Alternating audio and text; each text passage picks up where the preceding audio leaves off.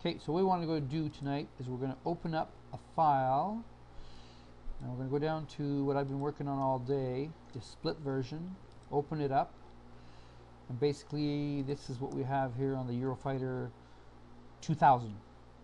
It's the breakdown of the PDF, half of the jet. You also have the top of the fuselage, 2 canards, the top fuselage, which you have to make 2 and assemble together, and finally 2 turbo inlet, and the third one is red, means it's a little wider in the middle, so you get that nice round circle. Okay, so let's start with that.